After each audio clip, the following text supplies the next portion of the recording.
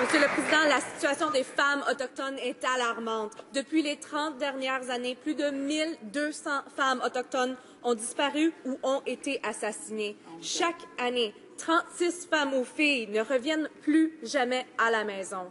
Les communautés autochtones, la communauté internationale, les Nations unies réclament tous une enquête nationale. Quand le gouvernement va-t-il enfin joindre ce mouvement?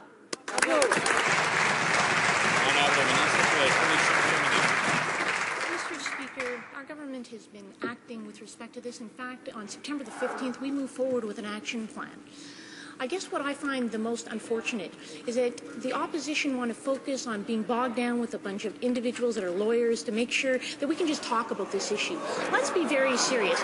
This is about the families. This is about making sure those that are victims of crimes, those poor Aboriginal women and their families, they see justice brought to them, that the criminals are held accountable and the victims are supported, unlike what the opposition want to do.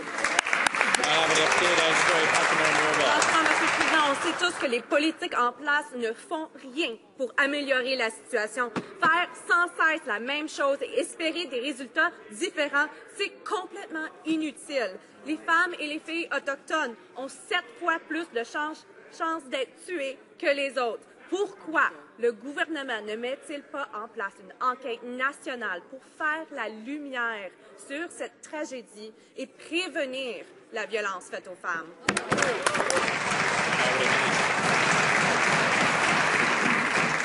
Mr. Speaker, as I've said in this House many times, having gone out and met with families, spoken to them, what they want is action.